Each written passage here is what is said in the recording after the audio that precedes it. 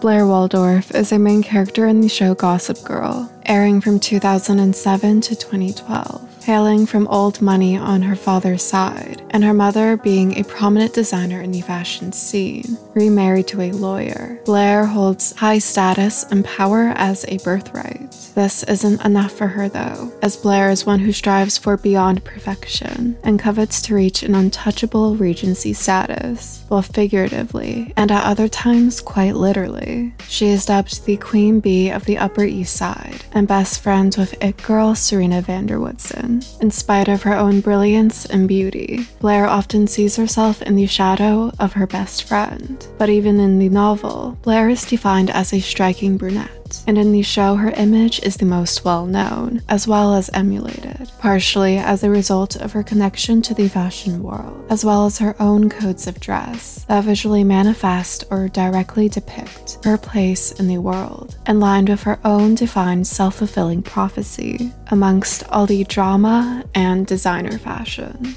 The very first look sported by Blair in the series sets the tone for her identity and the foundation of her development. She is wearing one of her mother's designs, an Eleanor Waldorf dress. Very classic, very Audrey Hepburn.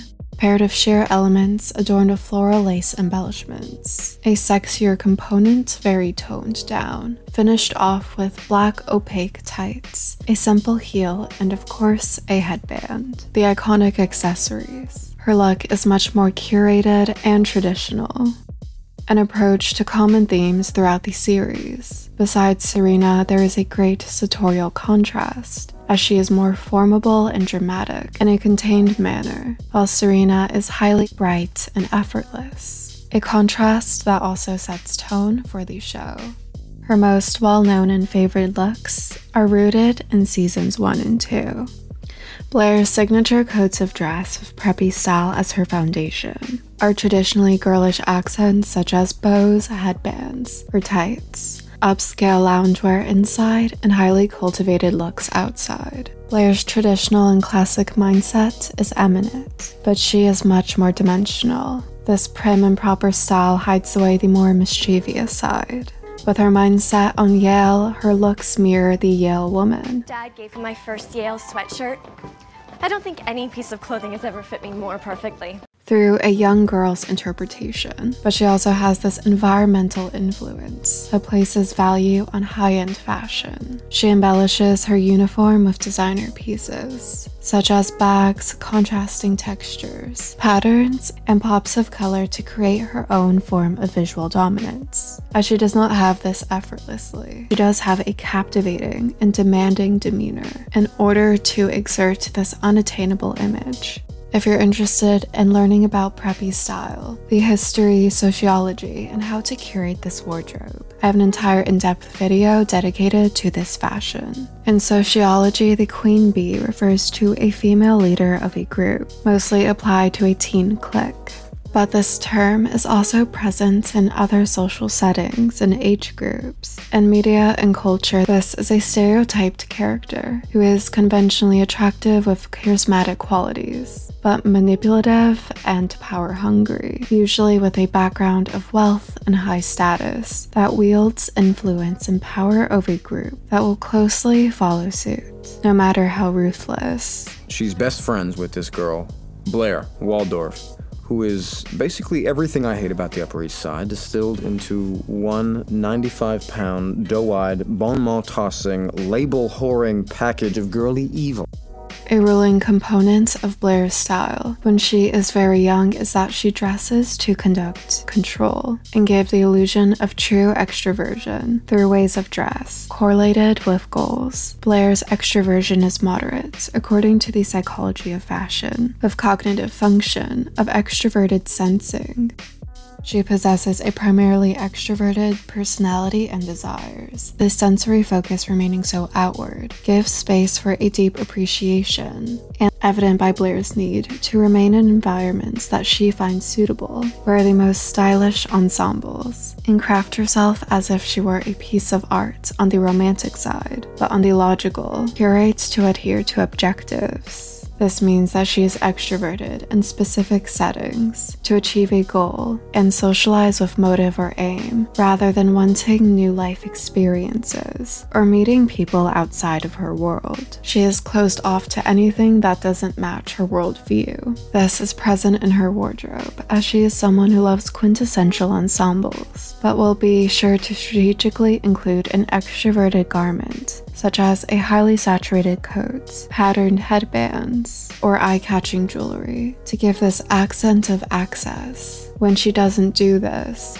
she comes off very rigid. Approachable, control, perfect. She is not unapproachable. She is poised, regal. Psychologically, this will give her control of social perceptions. It is a form of self-objectification that manifests performance of her goals. Her dubbed minions mirror these components of her looks. This creates a greater social strength in the inner circle through ritual and visual unity, and impression formation by using clothing as not a display of status for herself, but a tool to transform the status of others in the image of her own, which then produces a greater success in conducting control of a social ecosystem due to the salience of the garments worn by the inner group. Are those last season's Toy Bush flats? I got them on sale? Blair is highly aware that her social standing is a product of her ruling with an iron fist, and is willing to do whatever it takes to remain queen. Traditionally, in storytelling, the natural opposition to her rule is someone who threatens the order. However, the larger threat is her character foil, which is the it girl, someone who is just as gorgeous, popular, but has a natural influence over force. This is why Blair feels so inferior and highly sensitive of Serena's presence in spite of their friendship, since she is a danger to her throne, who can take control if they truly wanted to. Why would I try to steal something from you that I pushed you to do? Because you take everything from me! Nate, my mom! Blair! You can't even help it! It's who you are. Through the use of relational aggression, Jennifer Powerlander states, "Relational aggression is a specific non-physical brand of aggression. It is most often associated with mean girl behavior. The perpetrator attacks their victim by ruining their relationships, often with the aim of destroying their social status." Queen bees use this approach to keep their minions in line. Buzzing around the hive, queen bees rely on emotional abuse and psychological control to maintain their own social status. Blair is the one creating this dynamic, honing it and utilizing it. Since she's the one who made it, she understands that this is a very fragile social structure. For example, the style of the social circle shifts when Serena takes the position of queen. The headbands, once mirroring crowns, rigid with regality, are replaced with scarves, soft and breezy, a tangible depiction of the power struggle between these foil characters. In Season 3, her style begins to evolve. As she moves on from high school into college, her silhouette matures out of that schoolgirl look that she takes comfort in. She clings to codes of dress from the past to bring comfort, though. At her new university, she sports sleek lines and many primary colors on a larger scale rather than in accent or pop. But she still integrates her codes such as a headband or little skirt, just not so overtly anymore. Blair has always had a love for fashion and grew up immersed in it, but here she begins to be a bit lost in the world. We see her as a person trying to find a way to shine, in spite of the fact that she is no longer in an environment where the usual behavior will be rewarded in the same manner as it once did. Prior, she would never allow for her success to be a result of her own talents or intelligence, but would rather use her talents and intelligence as pure willpower to ensure momentum and accomplishment. When unable to do so, it combats her worldview, and she experiences a great loss of control. Into Season 4 and 5, Blair's worldview and perspective begins to change greatly. For example, while interning at the fashion magazine W, she initially gets into a competition with Dan, but decides to actually work for the job. I hear scheming in your voice. You cannot sabotage him. Turn the spotlight on your own merits. You'll feel better. I lost my true self. That girl is fiercely strong, independent, outspoken, beautiful, capable of anything. Rather than striving to eliminate the competition, we see a large amount of development here. Her style becomes less about codes to harness status into expression through codes and experimentation as a result of appreciation, hence the image shift from the queen bee into the dictator of taste era, where fashion resonates on a new level. Fashion is the most powerful art there is. It's movement, design, and architecture all in one. It shows the world who we are and who we'd like to be, just like your scarf suggests that you'd like to sell used cars. Blair's core is still the same, as she always had a strong sense of self, but often does not know how to let this shine. Now, though, she is much more in touch with the part of her personality that she would not allow herself to explore or feel, her inferior introverted feeling. This is often deemed as a weakness, in spite of the fact that it does allow for deeper, meaningful connections. We see her look shift into being genuinely sophisticated of her image, rather than what society deems as sophisticated. We also see goals shift visually. During this period, her relationship with Louis progresses, and components of the queen bee look are reintroduced, evolved into an authentically regal one, to aid with her integration into the royal family. The regulations set for her style upset her, but are fleeting as this relationship comes to an end. Due to her auxiliary introverted intuition, she is forward-thinking and trusts in her instincts, even when jumping to a conclusion quickly sets her off. Even though Blair makes many mistakes and keeps straying off her path, the path is becoming more defined, and her development is very evident. The reason why her looks evolve on a spectrum, rather than venturing out into other styles, is that she has a dominant nature, even over herself. So rather than a drastic shift, she remains in line, the same way she sets the world in line, as this is how she functions in self-concept. Blair never was one to go off the path, even when she wanted to. She always finds a way back to herself.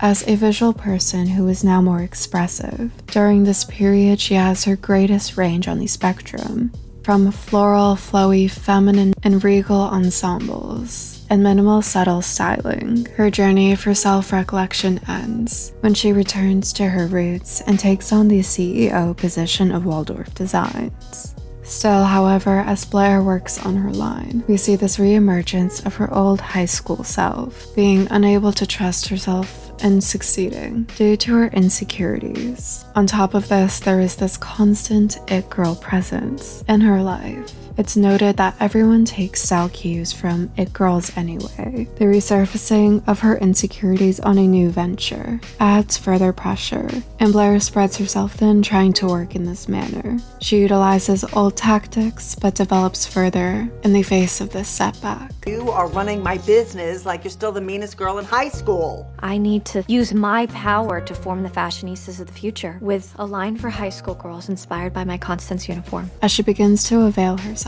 the resources, leadership skills, and aesthetic that has been a lifetime in the making with a new worldview after all that she has been through. This journey is tangibly captured at the pop-up show, where Blair comes into her own, marrying the two sides of her, finding balance between the person she has become in hand with her inner child, regardless of the drama and scheming surrounding the event. Her dictator of taste and queen bee balance allow for the clothing to breathe new life into Waldorf Designs. Her style in this season is beginning to soften, but remains mature. Her sense of self is no longer off-path or in need of protection when she sheds away her insecurities to produce in a manner with a newfound deep appreciation for not only herself, but those in her life. This is showcased in her final look, a taupe sequin dress with bow adornments and her classic silhouette. The dress was created by Zuhair Murad, finished off with subtle fine jewelry, fresh-faced makeup, and an updo. A traditional beauty approach does not upstage, it's respectful, collected, dreamy, and romantic.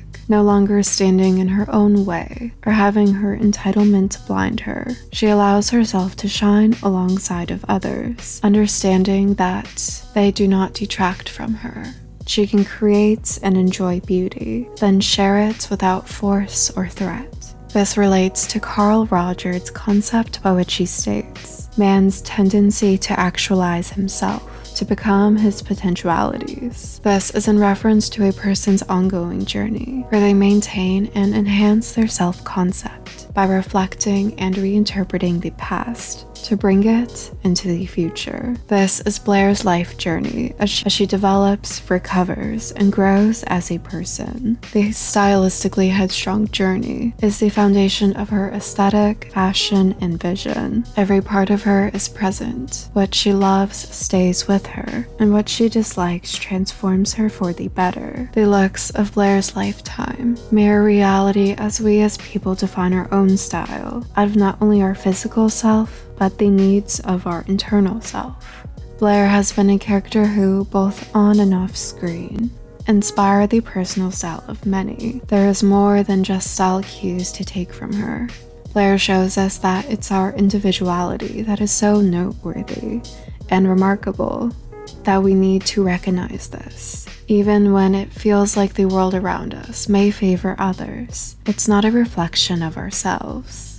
Even when off track, these parts of ourselves can be rejuvenated into a new, strong, admirable trait through self-assessment, experience, and growth. Blair's rekindling of herself, time and time again, in hand of her inspirations, loved ones, and sense of self, creates the looks of her life, as cultivated individuality never goes out of style. I hope you enjoyed this video. If you did, please subscribe, like, turn on notifications, and comment. Thank you so much for watching.